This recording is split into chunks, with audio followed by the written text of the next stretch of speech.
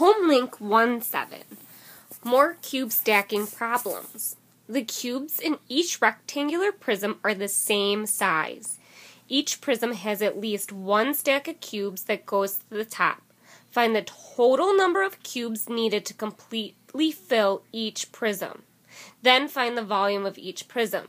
So we learned today that highlighted word, volume.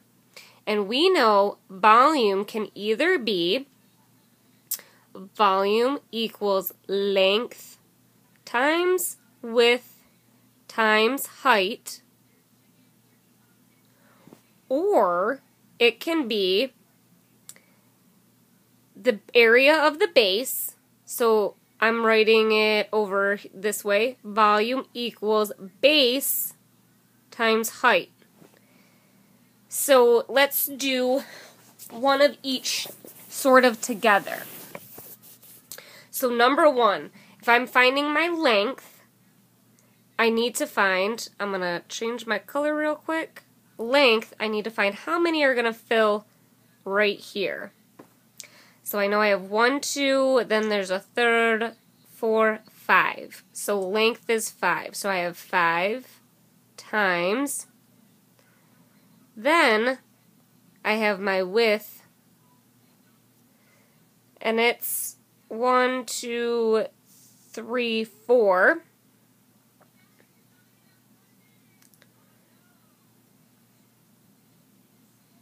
Times my height. So I have 1, 2, 3, 4, 5, 6, 7. So first I'm going to do, because remember order of operations is parentheses, exponents, multiplication, division, addition, subtraction. And you go in order. So I can start with 5 times 4, which is 20.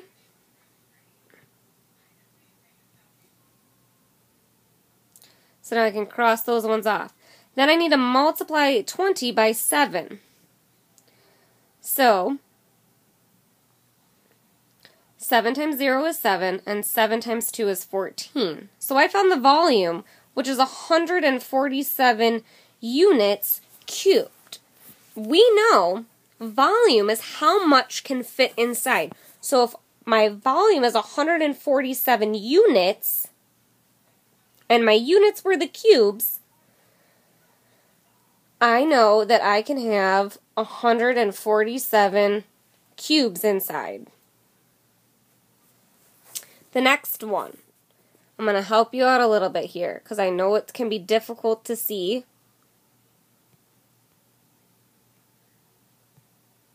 So I'm finding this first.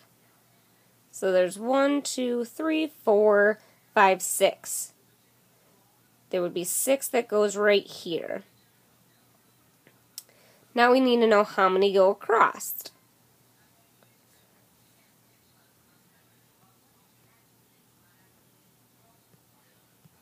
So with my purple, how many are across here? So it's 1, 2, 3, 4, 5, 6.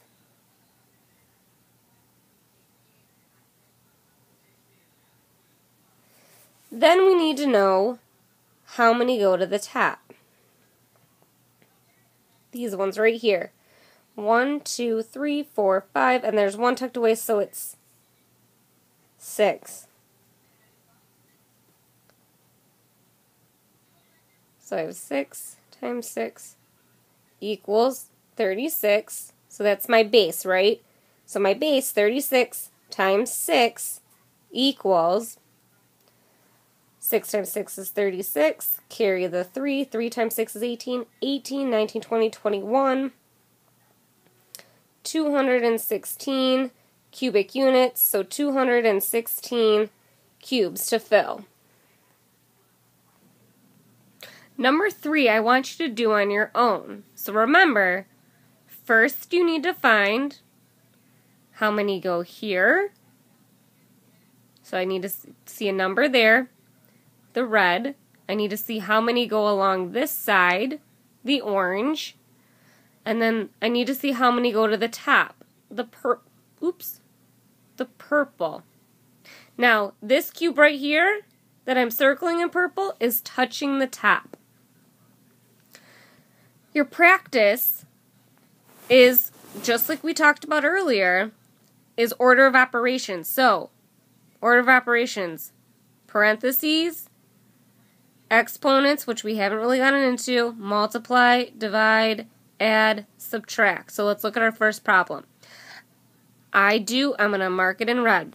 I have a parenthesis, so I have to do that first. 14 plus 30 is 44. I don't have any exponents. I'm going to cross it out. But now I can multiply. So 44 times 2 equals 2 times 4 is 8. 2 times 4 is 8. Now you have 88. Let's look at number 6 because it's a little different. So again, I'm going to erase my E and this line, but I'm going to bring that E back. So I have first my parentheses. I have two sets of parentheses. I have 68 minus 58 and then 8 plus 8 plus 8. I need to do both of those first before I can move on. So I know 68 minus 58 is going to be 10. 8 plus 8 is 16. Plus 8 more is 24. That's repeated addition, or if I know my multiplication facts, 8 times 3 is 24. Now, there's no exponents. Cross it off.